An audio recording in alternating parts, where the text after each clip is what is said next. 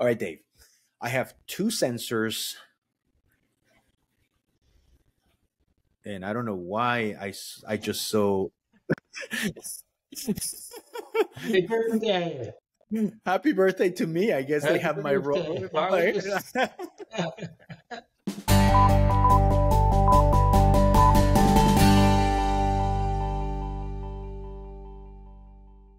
Hey everybody, this is Carlos. Again, welcome to another episode of CVTV. I'm here with David Chacon, owner of CoralVue, and we are doing a quick workshop on generic outputs. You know, one of the things I wanted to say is that a lot of people say, well, HYDROS can't do advanced features. It can't do things other controllers can. And I'd like to say that's not the case. And we want to show you how versatile and robust this generic output is. A generic output is almost like a catch-all where, HYDROS has all this presets. When you go to you create an output and then you tap on type and it'll give you all the presets of things that we are familiar with. But we all know that one size does not fit all. And when something is different that doesn't fit into that preset, you need something that is generic enough that you can actually make your own. It's like an a la carte. So let's go right to it. In the Skimmer preset, we have a water level.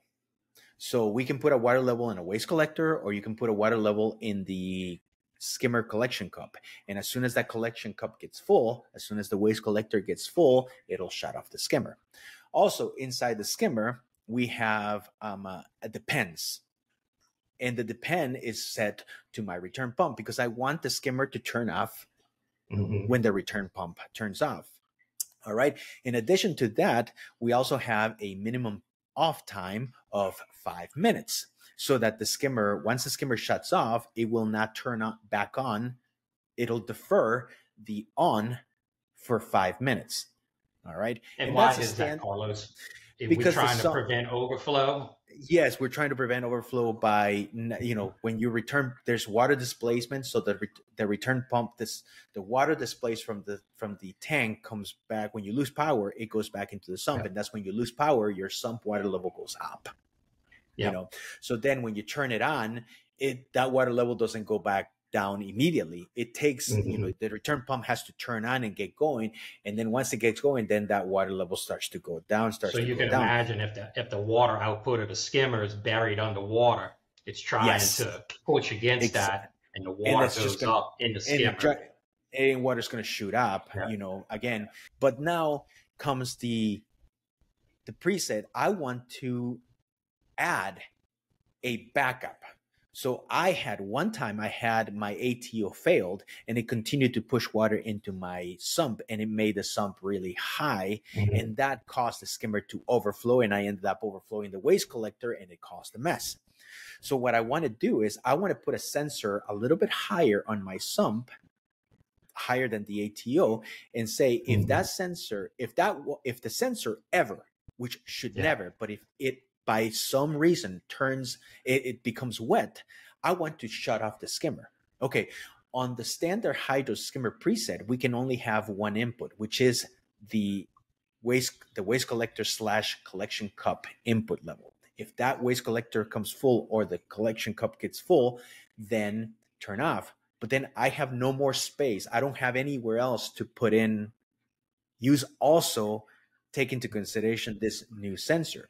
So at that point, how do we do this? Because now I'm asking for something custom, something that doesn't fit into the standard recipe. So at that point, what you're going to do is you're going to go where it says type, you're going to change that from skimmer to generic. And as soon as you do that, now you have a different screen.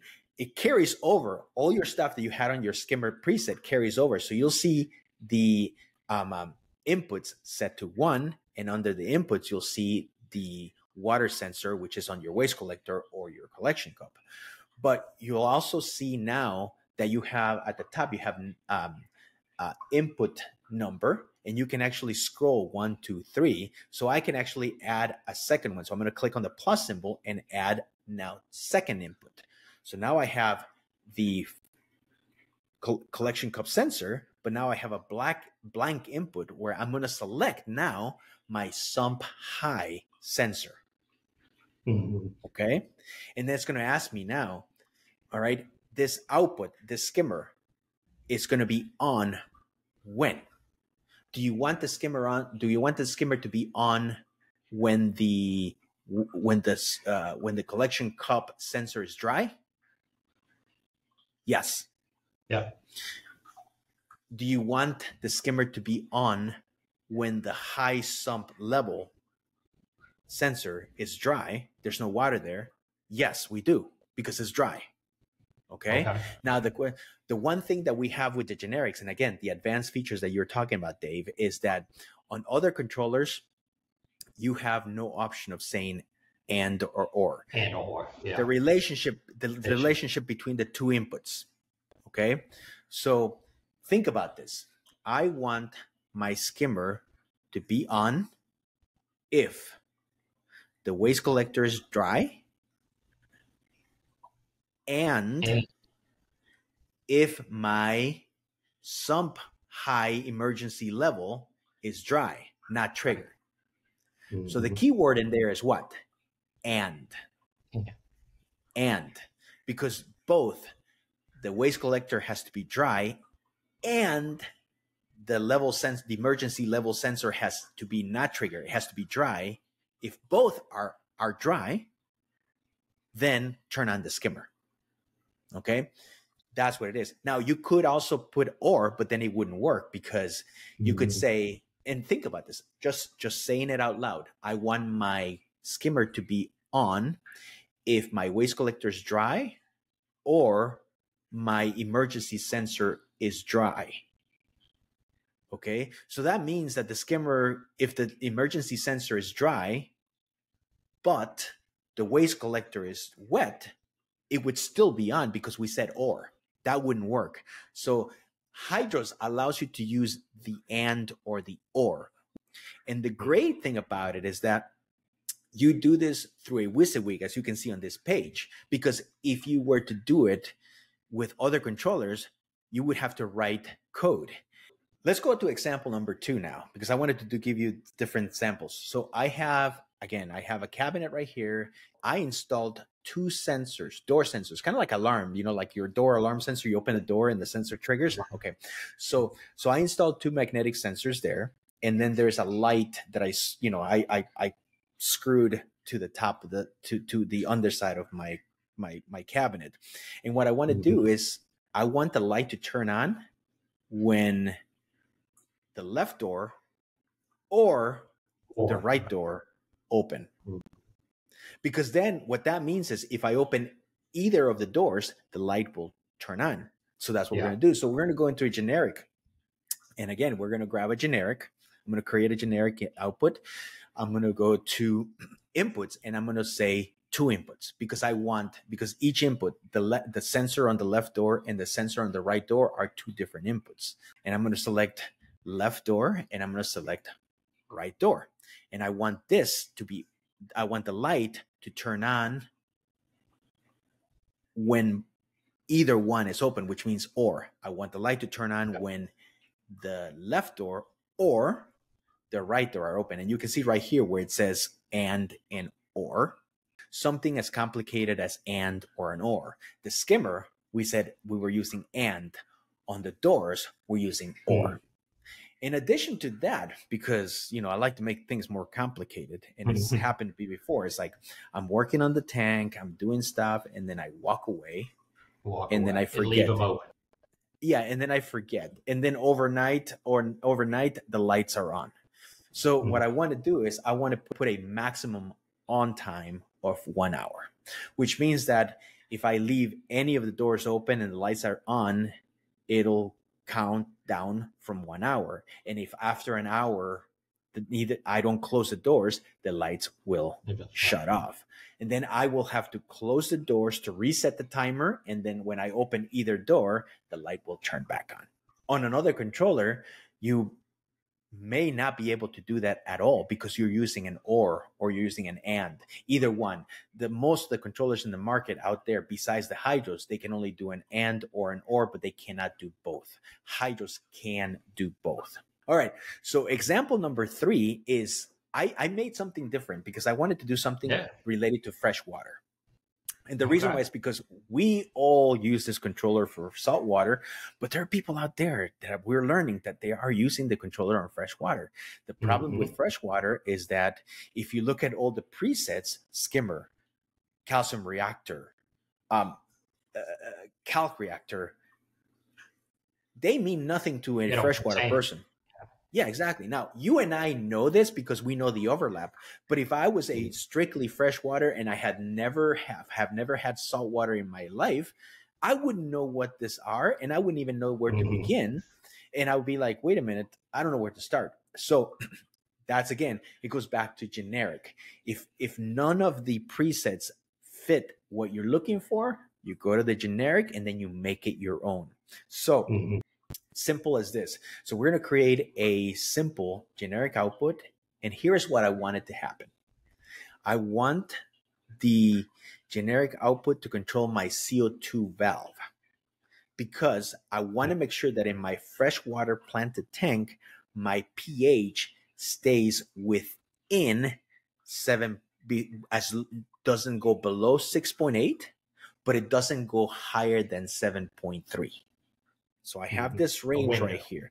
This window, exactly. So I need a CO2 solenoid that will turn on, because CO2, when you inject CO2 into the water, the pH goes down. So I want the solenoid to turn on when my pH is greater than 7.3. But then I want it to go da, da, da, da, da, and then as soon as it hits 6.8, I want it to turn off. So it doesn't go past that. Okay. In addition to that, I also want it to turn off if my lights are off, because you shouldn't inject CO2 into your tank to bring that pH down when your lights are off. You should only do it when the lights are on. So I'm going to create a generic output. I'm going to set the input count to 1. And the input count is going to be my pH. So I have a pH probe in my freshwater tank, and the pH probe keeps track of my pH. And what I'm going to do is I'm going to select that. And now it's going to give me a pH range. And the pH range, I'm going to set it to 7.3 to 6.8. Now what I'm going to do is, in order for the lights, we have this great feature called depends. So what it is technically is this output depends on the state of another output. So I want the CO2 solenoid to be off if the lights are off.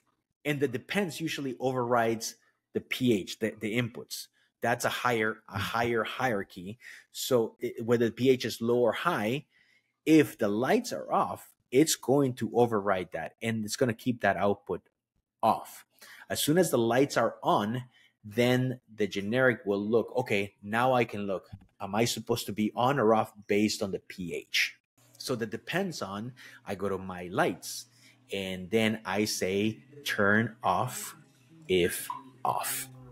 So you just created something, that an output that controls your pH based on a range, and as well makes sure that you don't inject any CO2 into your tank if the lights are off. So pretty advanced feature, I think. Yeah. Whether it's fresh water, whether it's salt water, you can actually do advanced things. And the great thing about it, Dave, is that, did we have to write any code? No. So the HYDROS is there. It can do what the 20% of people want to do, the coders, the people that understand code, but it also is there to make it easier for the people that don't know how to code to actually do the same thing. This is Carlos and Dave from CoralVue. Thank you for watching. If you have any questions about generic outputs or any question about HYDROS, please head on over to support.coralvue.com, and one of the experts there will be able to help you. Or if you want to, you can always go to the Facebook community group on Facebook, and there is a group of users always willing to help. Thank you for watching, and see you next time.